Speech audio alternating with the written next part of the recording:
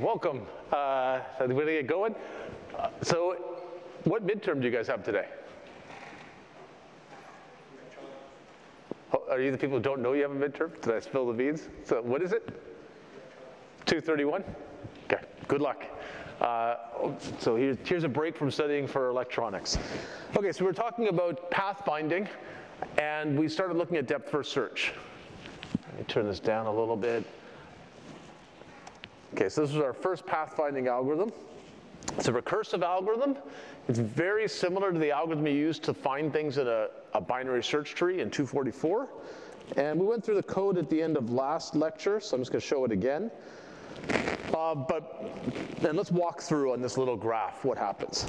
Okay, so we start by calling our find path algorithm at our source, right? So the node that represents the intersection we're at. We check, am I at the destination? I'm not at the destination, so I don't return. Instead, what I do is I look at some data for the node I'm at right now. So I'm at this current node. And the data I want is what can I reach? So what are the outgoing edges from this node? So street segments that I can travel down. And you wrote functions in milestone 1 that should be useful for this. So I'm going to look from this node, where can I go? And the first edge that I look at is this one. It goes to node 2. So I say, okay, what I'm going to do is recurse. I'm going to call this find path algorithm again. And now my current node is node 2. And I'm still looking for my destination. So that's my recursion. Call it on this node that I can reach. Okay, so I go through the same procedure, come back up here, I check, all right, is that my destination? It's not. So I go down into this code again, but now I'm at my current node is node 2, I'm right here. So I only have one outgoing edge, I look at it, it goes to node 3. So I call the routine again with node 3, it's not my destination. And node 3 also does not have any outgoing edges. Okay, so I get to this loop, there's nothing to do. So I just return false, which what that means is I basically return from the recursion, and I'm back at node 2, because node 2 was only partly done. That was on my stack, right? Node 2 I called find path. But that was for the first edge from node 2. Node 2 actually has 2 edges. So now I'll go look at the other one, which goes to node 3. So I'm going to call find path on it. That's my recursion. And node 3 is not my destination, but when I get to this part of the code, I look at its outgoing edges. One of them leads, well, the only outgoing edge needs to node 4. I call find path with node 4. That is my destination. Okay, because I've found my destination, I go in here. Actually, I don't go in here. I found my destination, I return true. Okay, so at this point in the recursion, I return true. And that takes me back to here, right? Node 3 was in the middle of this recursion. And basically, because I returned true, it says, well, I should also return true. So I return all the way back, basically, through the whole routine, all these recursive copies on the stack, and I return true, and I found a path. Okay, so does everybody understand how this works? It's basically very, very similar to what you wrote in 244 for a binary search tree. You're recursing through.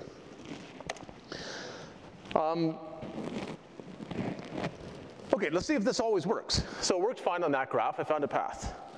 Let's say I take this slightly more complicated graph, where I've got some intersections that are two-way. Right? So for this intersection, I can go to this one, and vice versa. So I've got some two-way streets. Same code here, but if I walk through this, I start at the source, it's not my destination, so I look at its outgoing edges, call my recursive routine, so I'll go there. That's not my destination, look at its edges, call my recursive routine, I'll go there. Keep going, I get to this point. Okay, this is also not my destination, and let's say that in this loop that goes over all the outgoing edges, the first edge I look at is this one. Okay, that goes back to a node I was already at. And at that node, I go through this loop, and let's say the first node edge is this one. So I go back to this node on the right, and that'll just continue forever. Okay, so I actually have an infinite loop. I'm just going around in circles, basically going the same city block, up and down, up and down, up and down, hoping I'll get to my destination, but that's not going to happen. Okay, so we've got an infinite loop here because we're recursing back and forth. This never happens in a binary search tree. So I told you this code's very similar to what you have in a binary search tree. The structure of a binary search tree ensures this will never happen. Binary search trees don't have loops like this. What I've drawn here in a graph is called a cycle. It means I can go around in a circle. By following some number of edges, I can get back to where I started. That cannot happen in a binary search tree. But it can happen in a general graph, like a street graph. Okay, so our code isn't working. How do I fix this? So does anybody have any ideas of how to fix this? It's not that hard. A hint is that I've added a couple of blank spaces in the code. That is actually sufficient to fix this. So what do you think we should do to fix?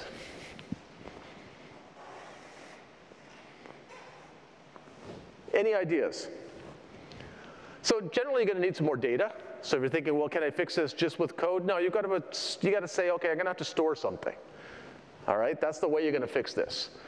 If you were doing this as a human, right, the algorithm that we're using is basically, you go to a node, you check, if I'm trying to get to D or E06, I check, am I at Z06? I'm not, so I'll pick someplace else I can walk there, and so on, and keep doing this. And my current problem is I tend to keep going in loops. I get here, and I say, oh, maybe I'll go back here. And I get here, and I say, oh, maybe I'll go back here. So now I wouldn't actually do that, because I remember that I was already here. So we need to do something similar in the program. We have to remember that we were already at this node, so we don't recurse. We don't keep going to it over and over again. Does that make sense? Okay, so the way we do this is we have to add memory. We have to add some storage. So I made this vector that I called nodes. So there's one entry for every single node ID or intersection ID. And the reason I made this vector of some type node is so I can just keep adding data to it. So I've now just basically added some data to this structure. I've added a new variable called visited. So every single node I've got a visited flag for. Before my routine starts, this path search routine starts, I have to make sure all these visited flags are set to false. Okay, I haven't looked anywhere. But now what I do is when I reach a node, I still check, are you my destination? But if it's not my destination, I record, I have been here. Okay? And then when I get into this loop, which is look at everywhere that I can get to in one step, what can I reach, and call my recursive routine on all those nodes.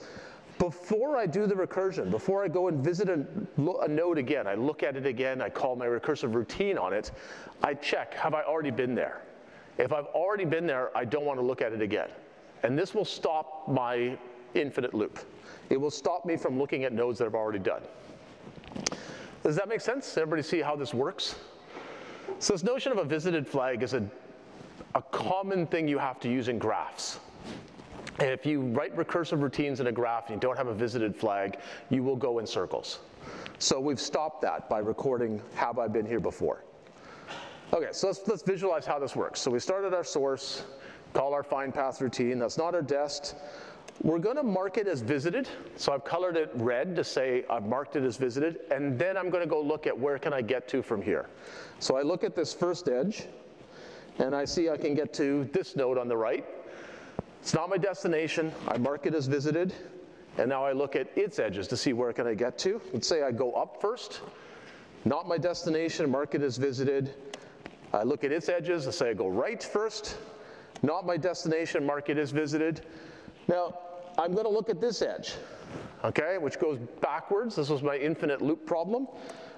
But when we look at that edge, this if statement here says, the node on the other side of that edge I've already been to, don't do anything. Just skip it.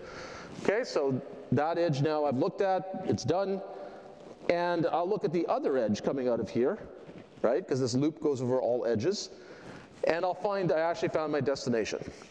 Okay? So now I've found my path. Does it make sense? So code's pretty succinct. Now what output can I give? In milestone 3, you're supposed to return the path. And we said a good way to encode it, and the way that we're asking you to encode it, is a vector of street segments that is in order and tells you how to get from the source to the destination. What do I know at the end? So I actually know very little, right? When I return, right now my routine just returns true, okay? If I found a path, and it returns false if I didn't. So this is probably the worst directions ever.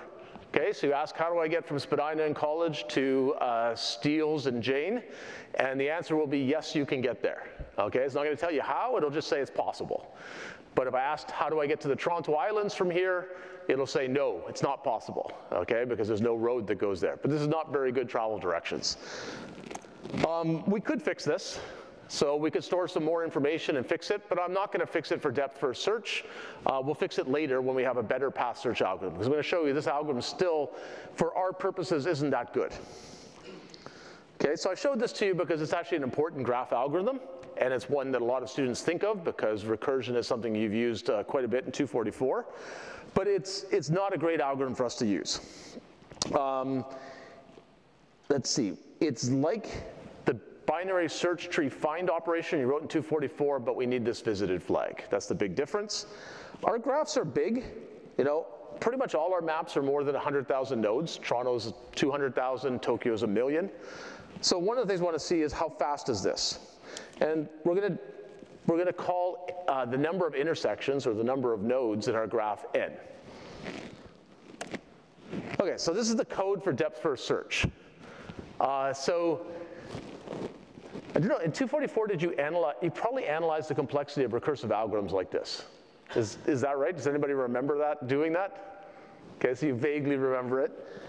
Does anybody want to take a shot at what is the complexity of this algorithm on a street graph, the kind of graphs we're using? Because it turns out the complexity of this algorithm will vary a little bit depending on the properties of the graph. But we're going to do it in a street graph. And if you don't, I'll walk through it. But if you think you know the answer or you can walk through it, buzz in and I'll call on you. And if not, I'm going to start going through it. Okay, so seemingly nobody's quite bold enough. So an algorithm like this, it actually looks harder to analyze. You kind of don't see nice loops where you can say, oh, there's one loop from 0 to n, and there's another loop from 0 to n, so it's n squared. I don't really see that here. It's a recursive algorithm, looks harder. So the way to analyze this is, because I mark every node as visited once I see it once, and I will never look at it again, right? So I mark a node as visited when I get there, when I make my recursive call, and then I'll never look at it again because I actually check, have I already visited there? So that actually guarantees that I will never call find path more than once per node in the graph. Can't happen because of my visited flag. So now that simplifies my analysis a lot. Now I just need to know, well, then for one pass through this routine, what's its complexity? Because if I multiply that by n, I've got the overall complexity. Okay, so one pass through this routine basically just has this loop. Okay, there's like a few constant time operations, and then there's one loop here. Now this loop goes through all the outgoing edges of a node, and we know that there aren't very many edges per node, because in a street graph, we just can't make an intersection connect to a huge number of streets. Normally it connects to maybe 4 street segments. Maybe you could make a city where it connects to even 6 or even 8. There's no possible way you can make it connect to 100,000, right? Like this intersection has 100,000 streets converging and every intersection is like that. It's not possible. So this loop only executes a small number of times. Number of edges is maybe 4, maybe it's 6, doesn't really matter, it's a constant. So because of that, this whole routine is order n, okay? Because we can tell that it only gets called once per node at most, and then it does constant time work every time we call it within the routine, right? Not including the fact that it might call itself, because we already took care of that by saying it can't be called more than n times. Does this make sense? Okay, I hope you're with me. Okay, so our worst case complexity is order n, which is actually pretty fast. So depth first search is a pretty fast pathfinding algorithm. Let me show you what it looks like. So let's see here.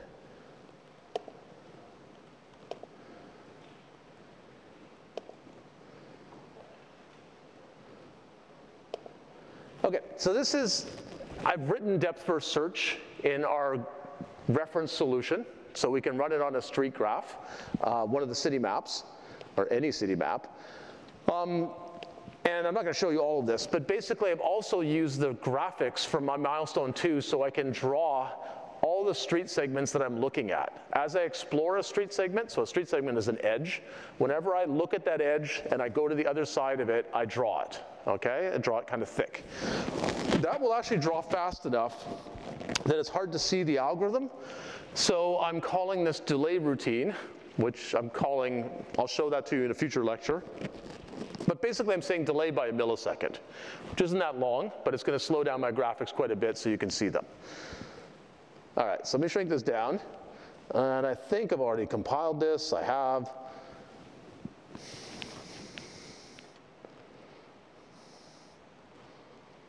Okay, so basically over here, I can actually go through different path finding algorithms. And the only one I've shown you so far is depth first search. So that's what I'm going to show you. So if I click on an intersection, it's actually going to go find a path to it.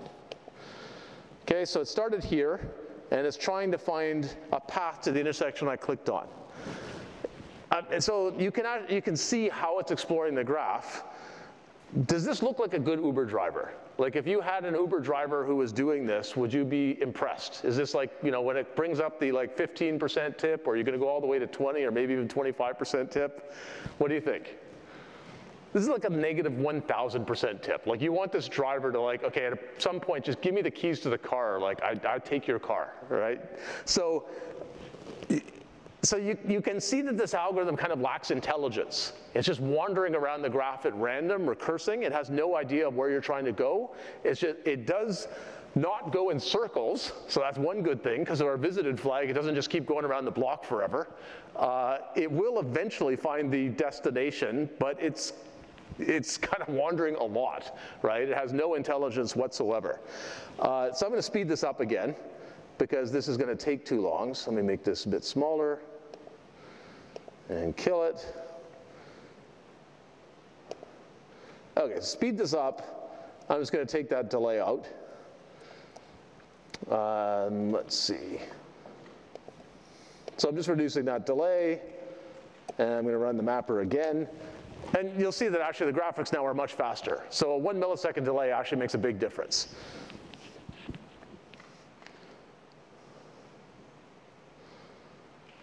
Okay, so now it's going to go a bunch faster. Let's just click over here. Okay, so you saw the dark blue. That was it exploring the graph. The red is the path it took. So it did find a way to go between two places. So it went from basically somewhere on Highway 401 to Huntington Avenue and Brussels Road. And the journey is going to take you 3,800 minutes, okay, because it took you on a tour of Toronto. If I click somewhere else, it'll find a path to there. And that, you know, this particular journey is going to take you 6,000 minutes. So it's not finding very good paths, okay? And when I slowed it down, you can probably see why. It has no intelligence to its search. It's just finding any path.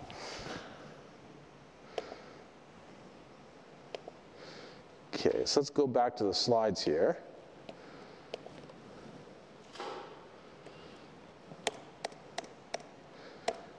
Okay, so the path that we're getting is not very good. We find a path. Depth first search is guaranteed to find path if it exists. That's why it's a useful algorithm in general. But it's not the shortest path. So for our purposes, this isn't a great algorithm. Okay? You know, you're going to get pretty low marks if you start showing these kind of paths, because they would really annoy any user of your program. Okay, so how do we fix it? Okay, so let's just visualize depth first search again. Depth first search basically goes in random directions. It's just wandering around saying, is this the destination? If it's not the destination, it recurses. It just decides, let's go someplace we haven't seen and just keep going. And it will wander all over the place. If a path exists, it will eventually find it. Okay? So depth first search could find that path. Now, if I gave you a map, like a paper map, and I asked you to, I don't know what I just did, and I asked you to find say, a path between these two intersections, right? Maybe that's Spadina and College, and maybe that's, I don't know, Bloor and Dufferin. You probably wouldn't just start looking randomly around the map, right? Like where you just took your finger and started wandering around trying to find a path. What's a more orderly way by which you could look at a map or physically go search for a path? So what do you think? A lot of algorithms, you can gain intuition by thinking, how would I solve this? As we get into more complicated algorithms later in the course, that's a very useful way to think about algorithms. You think, what would I do? What would be smarter than this? And then try to code that in a program. So most people don't search a map this way. So what could you do that's a little more orderly? So what do you think? Yeah, so let's go to, let me look at your D09, I think. So what would you do? For example, for these 2 points, I will only go either to the north or to the west. So you're saying go towards the destination? Is that what you're saying? Yeah, so, and that's a good idea. And we're actually, as we get into more advanced algorithms, they're going to try to do that. So try to go towards the destination. To start with, I'm going to do something that's not quite as smart as that. But what I'm going to do is, it's smarter than this. I'm going to go in circles. Okay, so I could basically say, well, let's just check the intersections right around where I am, see if any of those are my destination. If none of them are, let's look at the intersections that they could reach and kind of expand outwards in like circles. Like I'm taking my finger and I'm tracing around in circles looking, can I find this destination? And if I find it, okay, I found a path. And that path will be pretty short because I was expanding outwards in kind of these circles. Does that make sense? So I start looking near where I am and then gradually expand the search outwards. You're right that if you can make this even more efficient if you know the direction you're heading by saying, well, let's focus more in that direction, and we're going to do that a little later when we enhance this algorithm further. Okay, the algorithm I just showed you visually is called breadth first search. So there are kind of 2 classic ways to find paths in a graph. One is depth first search that I just showed you. The other one is breadth first search. So what breadth first search does is it essentially proceeds in levels, or I was showing them as circles. So we start at the starting point, the starting intersection, and that's like 0 hops away. That's where I am right now. Then we look at every intersection we can reach from there by just going through one street segment or one edge. Okay, so I go in a little circle and look around, see is it right near me. If I don't find it there, then I look at all the things those intersections can reach. So I kind of go two hops away. Can I get there by following 2 street segments? If I don't find it there, I go 3, and so on. So it's essentially expanding outwards in those circles or those waves. Okay, so I'm going to write the code for this in kind of pseudocode. It's C++-like, but not full C++ code. So we're going to call this breadth first path, or BFS path. And again, we're going to pass in a source ID and a destination ID. So the IDs of 2 nodes, try to find a path between them. Okay, so we've got to write this routine. And this routine's not going to be recursive. This is what breadth first search looks like. So, okay, I'm just passing in those 2 IDs. Where am I? Where am I starting from? Where am I going to? I need some additional storage. With depth first search, my storage is essentially the stack of the processor. That's keeping track of all my recursions. In breadth first search, I'm not using recursion. I need what I'm going to call a wavefront. It's a pretty common term for it, but it's not the only term. Of basically, what should I do next? Okay, so the wavefront are nodes or intersections that I can reach by just following one street segment, but I haven't looked at yet. So it's like my to-do list. This is what I should do next. Okay, I'm going to store this in a linked list, and what I want to store is an intersection index, okay, because that's like my node ID. So I want to have a list of intersections that are the things I should look at next. That's my wavefront. And the way I start the search is I just push into my list, my wavefront, the source ID.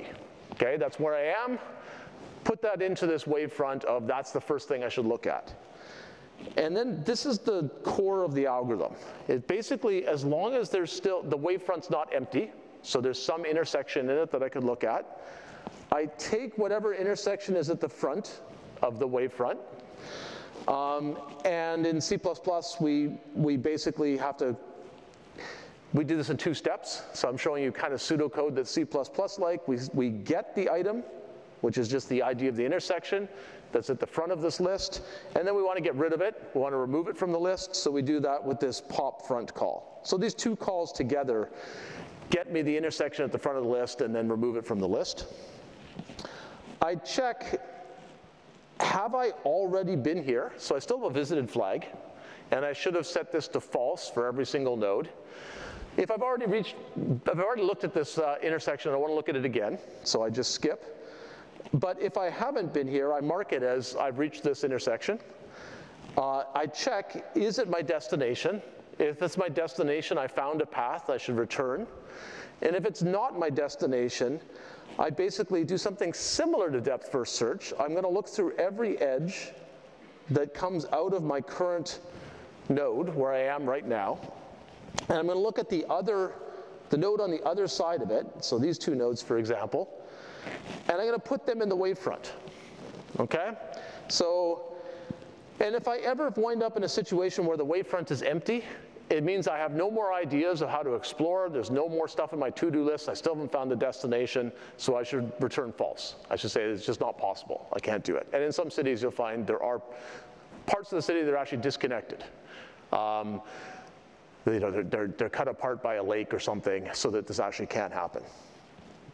So let's visualize what this does. Okay, so the first line here is basically I start off and I take this source and I put it into my wavefront. Okay, so that's what I did here. Then I'm going to go into this while loop. I take the source in node 0 out of my wavefront. It's not visited yet. I'm going to basically look through all of its edges, outgoing edges. I'm going to put what it can reach into the wavefront. So at this point, my wavefront is going to be nodes 1 and 2. Okay? Then I just keep going through this loop. So I go back to the top of the loop. I take the first thing out of my wavefront. Okay, so I had 1 and 2 in my wavefront. I'm going to take out node 1 from my wavefront. I'm going to check, is it my destination? It's not. So I'm going to put what it can reach, which is node 3, into my wavefront. Okay, then I go back through this big while loop, and I say, what's the next thing to look at? Well, it was node 2, so I'll take it out of the wavefront. It's not my destination. I look at what it can reach. It can reach these 2 nodes, so I put both those in the wavefront. And I go through the while loop again. I take out node 3. It's not my destination. Look at what it can reach. It can reach node 5, put that in the wavefront. Pull out node 4, can't reach anything. Pull out node 5. Well, pull out node 3 again, because node 3 was in the wavefront a couple times. And now finally I reach node 5. That's at the front of my wavefront. I pull it out. It is actually the target or the destination. So I return true. I'm done. Okay? So hopefully that makes sense. You kind of have to implement this code, which you'll do in milestone 3. You'll implement versions of this to fully grasp it, I think. But anyone have any questions on this? So you basically understand the idea of how this works. Okay, so I'm going to take that as you got it, at least at some level. Okay, when I get here to the destination, what do I know? Do I know how I got here? I know I found a path, okay, and I can return true, saying a path exists. But I said that's pretty bad travel directions if you just say a path exists. Do I actually know, when I reach this destination, node 5, do I know how I got here? Can I print out instructions to the user? So what do you think? This is like a 50-50. So it's either we have enough information to do this or we don't. So who thinks we have enough information to print out to the user the path? Okay, nobody. Who thinks we don't have enough information? Also nobody. There is no third option, right? This is Boolean logic. So you got to take a shot. Okay, we don't have enough information. Okay, we actually know we got here. We didn't store anything as we were coming along this search. we don't actually know how we got here, okay? So we can't print a message. So we want to do better than that, right? We want to give good travel directions. So we need to augment our algorithm so that it doesn't just find is there a path, but remembers how it got there. So the basic, there are several ways to do this, but an efficient way to do this is we don't need to store the whole path at every step. What we need to know is, if I'm at this node right now, say the destination, how did I get here? Okay, so if I knew that I got to the destination using this edge, whoops, and that lets me get back to this node. And if I knew that I got to that node using this edge, that would let me get to this node. And if I knew I got to that node using this edge, that would get me back to the source, and that's the whole path. So the basic idea of how you keep track of how to get here is you don't have to store the whole path all over the place. What you store is for every node, how did I get here? And you can store that just as one edge. What was the street segment or edge ID that was used to get to this node in my current path search? Does that make sense? And then we can write some code to do what's called backtracking and figure out what's the whole path. Okay, so it's like you're leaving breadcrumbs as you go along, right? Like at every intersection that you reach, you leave a little post-it note, what street segment did I take to get here, okay? And then if you have to backtrack, you can read all your post-it notes and reconstruct your whole route. Okay, so let's look at what that code looks like. So first we need a little more information. So my wavefront in the previous code was very simple. It just stored one thing, the ID of an ID of an intersection. This is an intersection I should look at next, right? I have reached it, but I haven't really looked at it in detail. I now need to store a bit more. So I'm going to make a data structure. I'm going to call it wave element. And the first thing I need is I still need to know what is the ID of this intersection that I'm going to put in the wavefront. So I know, okay, I should go there and look at is it my destination, what can it reach? I'm also going to store, though, the ID of the edge that I used to get there. And that's so that I can find my way back later. To make the code that I'm going to show you a bit shorter, I'm also going to make a little constructor. So I have a wave element constructor. I just pass two numbers. One is the node ID, one is the edge ID, and it just makes a wave element with those two pieces of data. So that's just a convenience to make my code shorter. I'm going to need one more thing. To make this backtrace code kind of cleaner, I'd like to know when there was no edge used to reach this point. In other words, this is the start of my path. This is my source. It's convenient for me to define a special value that I know no edge would ever have that indicates, well, there is no previous edge. This is like the beginning of my path. So I'm going to define that. I shouldn't use numbers like -1 in my code, so I'm going to define a variable called noEdge that is equal to -1.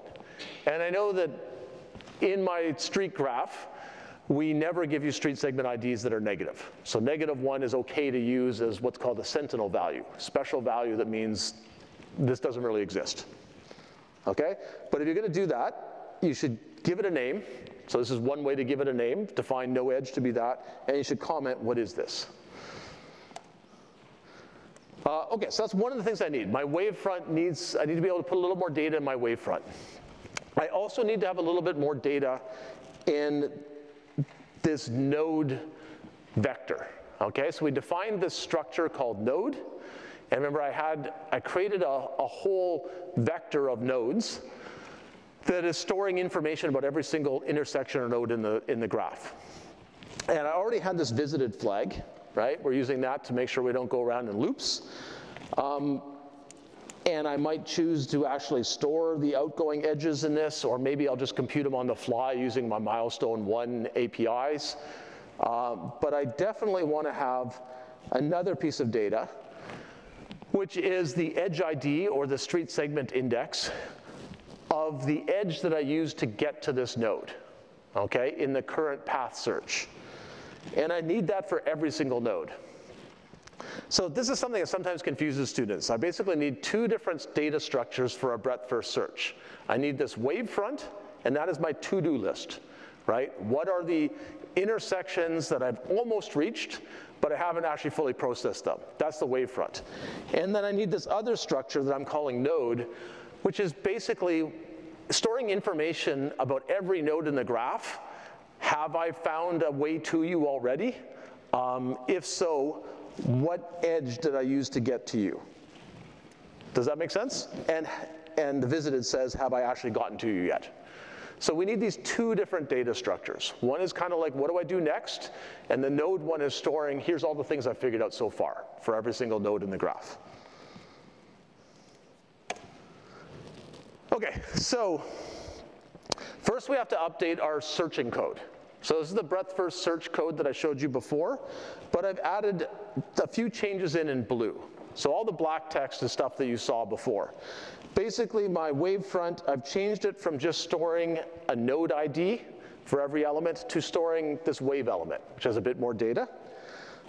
And when I put things into my wavefront, I start off with the source as the starting intersection I should look at, and I use the special value no edge to say there is no previous edge, right? This is where I start. I didn't get here anyway, by any means. In my main loop, right, this is my loop that keeps going through my wavefront, taking the next set of things to look at out of it, putting the intersections that can be reached from them back in it. The code looks pretty similar, but basically I'm now keeping track.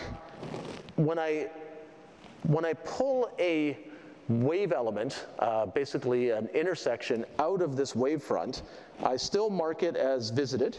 Okay, well, I still check, is this, I still mark it as visited.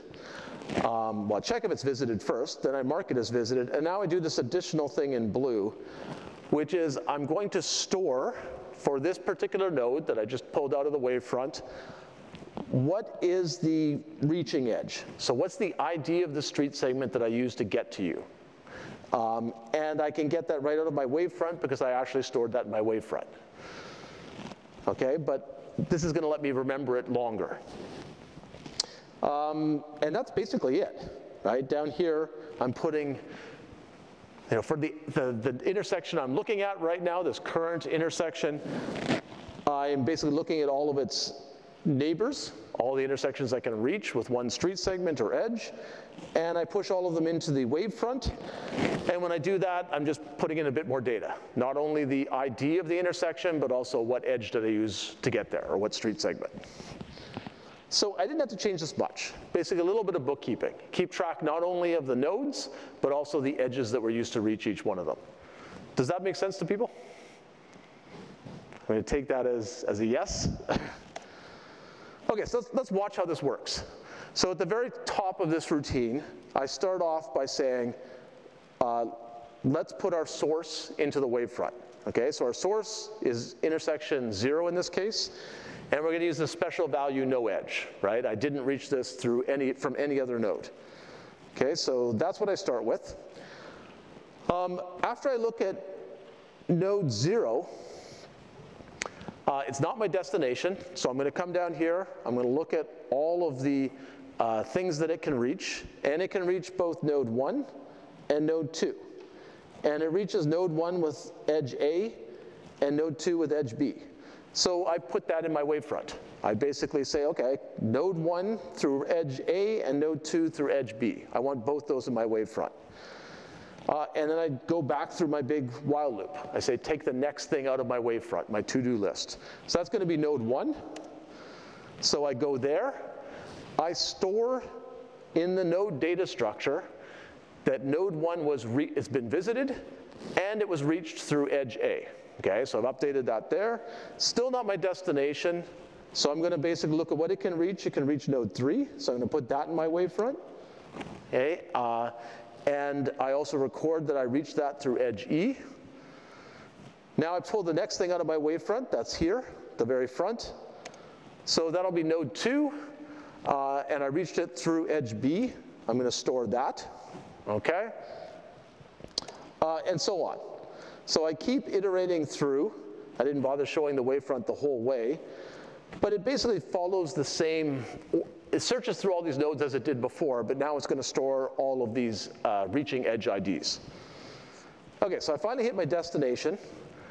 But once I hit my destination, I can return true to say I found a path, but I also left behind some information. Every node that I went through in my path search, it knows what edge was used to reach it in that path search. Remember, you could have many edges that can reach a node, but we're storing which one did we use. Okay, so now after I've called my breadth first search path search, if it returns true, saying I found a path, I'm going to call another routine. I'm calling it breadth first search traceback.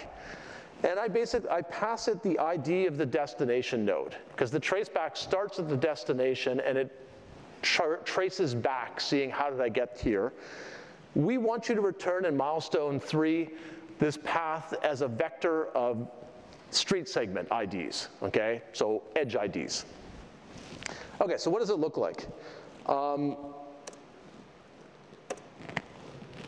there are a bunch of ways you can code this. I'm going to code it with a linked list.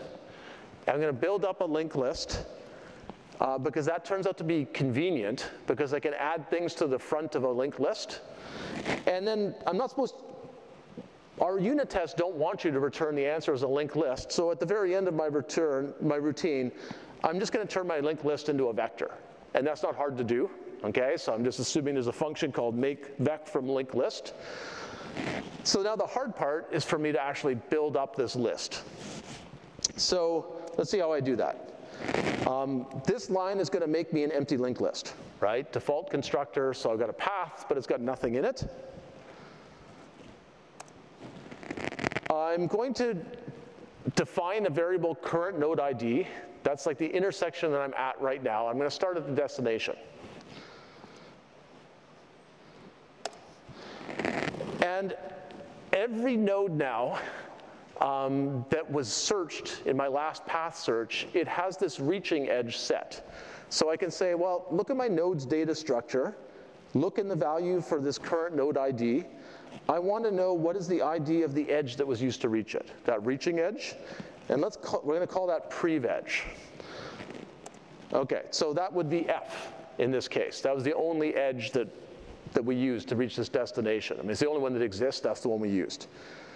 Okay? And as long as that previous edge is not my special no edge value of -1, it means I know I haven't gotten all the way back to the source. So what I'm going to do is I'm going to say take that edge ID, put it into my path. I'm going to push it at the front of the path. Okay, so now my path is not empty. It has this edge F in it. I want to go look at what node is on the other end of this edge. And I can do that using some of the APIs that you used in milestone 1. So find the intersection on the other side. Turns out, in this case, that intersection is this one. Okay? So get that node and make that your current node. So I want to move back one step, say that's now where I am. And now I can look at, well, what was the edge used to reach it? So I just look at the, again, in my node's data structure, I look up for that node ID, what was the edge ID used to reach it, and then I'm just going to keep looping through this. Okay, so in this case, my edge ID would have been E, and I'll put that into my path. And I'm using push front, so it's going to go to the front of my path. Okay, that's going to take me back to this node, A, or this node, and I'm going to look at its reaching edge, which was A. It's a valid value. It's not this no edge, so I'm going to put that into my path, and I'm going to keep going. Finally, I get back to the source, and the source, I marked its reaching edge as no edge, this special value. So that'll end this loop, okay? And I'll return the path. Does that make sense?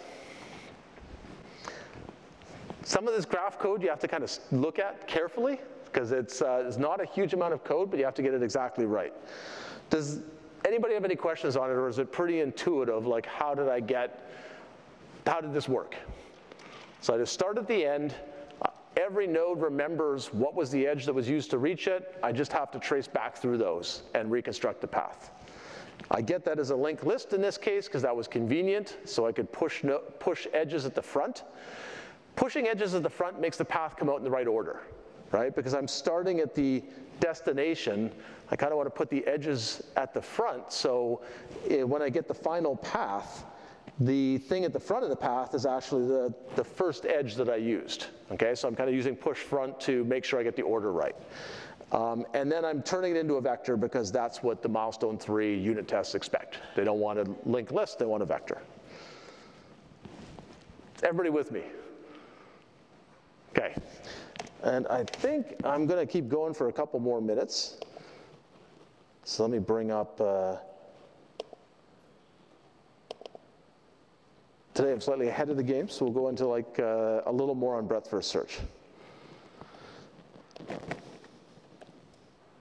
Okay, so all of that was good, but breadth first search still doesn't guarantee it gets the shortest path. It's better than depth first search. This doesn't wander all over the map, but I'm going to show you a little more complicated graph, and we're going to see that it doesn't always get the shortest path. Okay, so let's look at this one. We always start by putting our source in the wavefront. We're going to look at and we're going to mark that as visited, so I turned it red. And then we go look at what it can reach, so it can reach nodes 1 and 2. We put those in the wavefront. We'll take node 1 out, and we've recorded also that we reached it through edge A, okay? We mark it as visited. We look at what it can reach. It can reach node 3, so we're going to put node 3 in the wavefront. And we'll remember that we got to node 3 through edge D as well. Okay, so our wavefront, if I go back here, the next thing in my wavefront is, so let me go back, okay. So the next thing in my wavefront after I've done that is actually node 2, okay? So I'm going to go back, take node 2 out of my wavefront, mark it as visited, and I go look at what it can reach. It can reach this node, but that node's already been marked as visited, so it won't do anything, okay? And when I go and look down here, I pull node 3 out of my wavefront. Still not my destination. I look at what it can reach, node 4, so I put that in my wavefront. I'm going to fix that actually. So I put node 1 in my wavefront, but when I pull it out, I notice that it's visited, so I don't do anything. Okay, so I don't update the reaching edge. I leave it alone at reaching edges A. I don't update anything. And now I finally pull out node 4 and I found my path. Okay? So I got to node 1 2 times, but only the first time did I do anything, right? The second time I saw it was already visited, so I didn't do anything, right? I didn't look at it, I didn't update its reaching edge, etc. So now I invoke my backtrace routine, and my backtrace routine is just going to trace back, what was the reaching edge used at each node, and it's going to backtrace this way, right? The node that we used, the reaching edge we used to reach this node was A. That's this one. So that's the path it's going to find. But that path has a higher travel time. Okay, you can see that if I went this way, that's 10 seconds, but instead I went this way, and that was 15. So it found a path, but it's actually still not the shortest path. It was the first path that it found. It's the path that got to this node first. Node 1 first and kept going. But it turns out there was another path that went through more nodes, but actually is the better path, the shorter travel time to this node 1. And we never looked at that other one because we saw we'd already visited node 1, we didn't look at it again. Okay? So we wound up with a suboptimal path. Does that make sense? So it's better than depth first search, but it still doesn't guarantee we get the shortest path because we're still only looking at a node. Whenever we get to a node, we check if it's already been visited. If it's already been visited, we don't update anything. So if there's a better way to get to that node, we will not consider it. And that can lead to suboptimal paths. Let me very quickly show you this. There is a way to fix this. A way to fix this is we could store not a visited flag, but the actual shortest time that we use to reach each node. Okay, so now I'm storing a little bit different data. I'm not storing a visited flag. I'm going to store